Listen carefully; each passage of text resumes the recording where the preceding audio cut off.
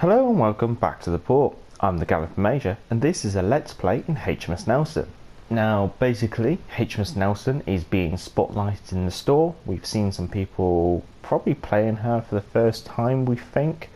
And then also HMS Nelson was the first review we did for this channel, and so it's probably about time we revisited the old gal, just because our first review back in January of this year probably wasn't quite up to the standards that we do nowadays, so it'd be nice just to get the kind of like almost like a refresh, just showing what we do in her. Now this is a game of domination on Northern Waters, tier 5 and 6 game. On the other team, Jervis, okay, Pensacola, York, Belfast likes to sit in smoke and throw HE. The other two cruisers, decent cruisers though, Nagato 16-inch guns, Scharnhorst 11-inch, Gneisenhower 15-inch, KG5, both with 14-inch guns. So they're both going to be slugging HE. So probably I'm expecting Scharnhorst and the 2 KGVs to be throwing HE along with the Belfast Pensacola. So I've spawned at Charlie, moving into Charlie.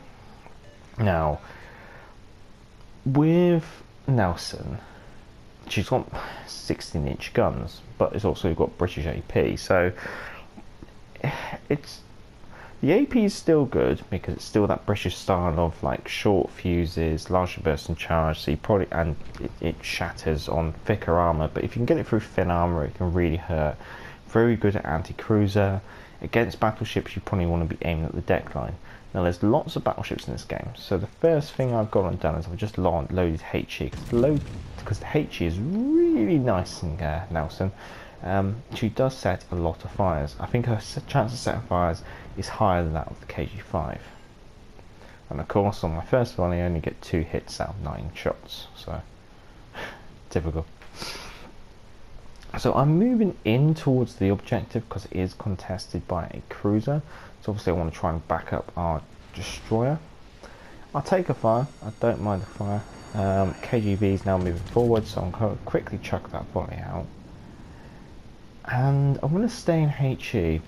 That's one thing to always bear in mind with Nelson. The reload speed really is quite long, so when it comes to picking which ammunition type you want to be in, you want to be making that choice as quickly as possible, almost like straight after firing that volley. However, sometimes oh, this would be really good to be in AP actually, but we're just going to have to take it. I'm just going to fire that HE out. I'm going to keep turning away because I want to be breaking off this engagement at the moment. I've knocked out the engines of the Pensacola and I should really switch to AP considering that target being offered. Now I've taken a bit of damage, probably mostly from that turn. The problem is with Nelson, you kind of do these kind of like turns in and out because obviously you want to engage and disengage. Thankfully you do have that monster repair party which will heal lots and lots of health. Now I'm waiting for the Pensacola to make a mistake. Now I've loaded AP, I want to make it count. Now with the armour on the Nelson, it is this all or nothing scheme, and basically sometimes it can feel like it's a bit of just nothing error. There's that mistake, so I'm just going to get that volley out and let's see. There we go. So sometimes you have to be patient when it comes to AP.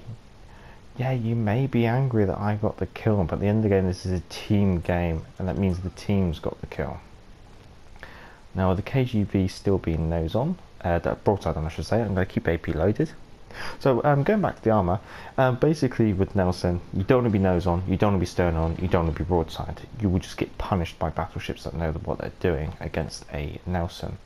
However, you always want to treat it like a Tiger tank. You want to be angling as though, pretending the way I'm looking is the way I want my guns pointing, I want to be angling breakfast, lunch, dinner and supper. Basically the 4 corners. If you imagine this as like a Tiger tank and you have a clock and 12 o'clock is dead ahead and you have those times and you want to angle that corner towards an enemy. This is quite a common trait to remember with Nelson, is you want to be angling one of those 4 corners towards the enemy. Now I think our ships should be pretty alright here taking on the... Actually, I might even go for a deliberate beach here. I am seeing an opportunity. So I'm going to aim for the deck level, get those shots out. Let's see what we do. So we hit, we do 7,000 damage, and then he's also taken a torpedo. I'm seeing that their destroyer, probably the Jervis, has to be the Jervis actually, has made a push into our objective at Delta. So what I want to do is probably once we've at least got rid of this KGV, is change my engagement towards Delta. So one more volley out. If let's see, nice, I'll have that. But I'm going to put that fire up. I'm going to quickly turn this around. Now, Nelson was a treaty battleship with 16-inch guns.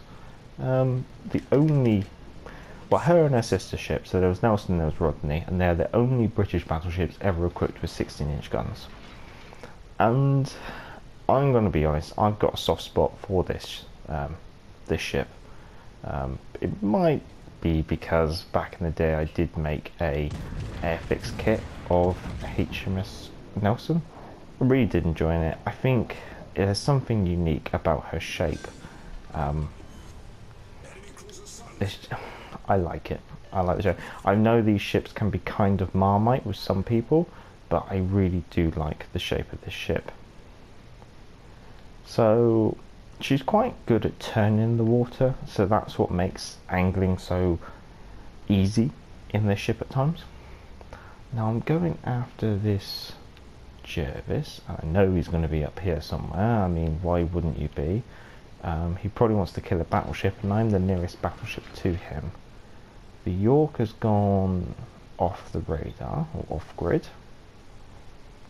Our cruiser's making a push towards Bravo, good call. We've got a hunter pack over at Alpha, and then we've got me and the Akatsuki, yes, heading towards Delta to try and find this Jervis, which I'm not detected, which is concerning. Now Nelson doesn't come with a spotter aircraft.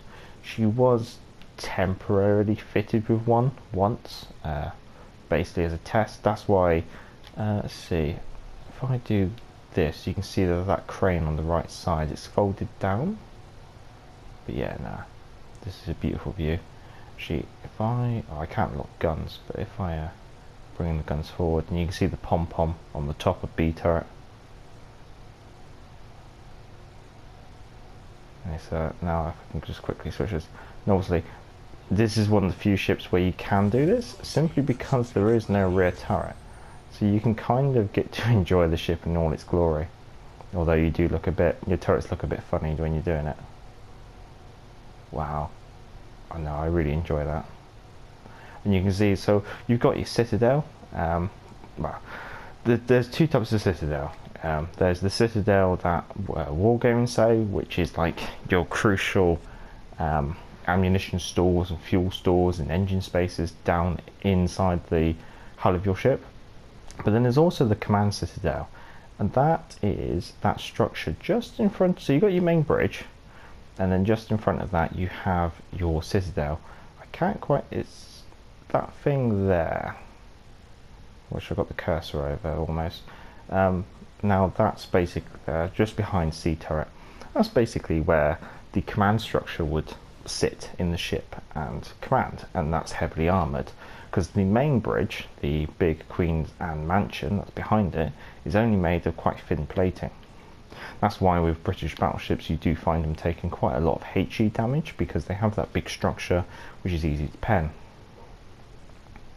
Now the secondaries on Nelson are AP only, and they're all towards the rear of the ship. You've got 3 turrets per side, each one with 2 6-inch guns, and that basically means the secondaries aren't that impressive because there's AP only.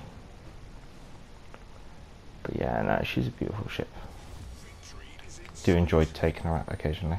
And there goes the Jervis. So, bit of a quiet end to a game. We did our side quite well. I'm quite happy with that.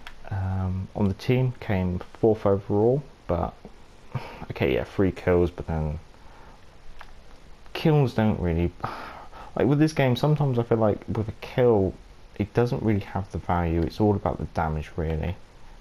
Made a pretty penny at the end of the day, which is quite nice, and because she's a premium ship, she actually does earn you more. If you liked the video, give it a like. Commander build and ship build is down in the description. If you'd like this content, feel free to subscribe. I'm the Galloping Major, and back to the port.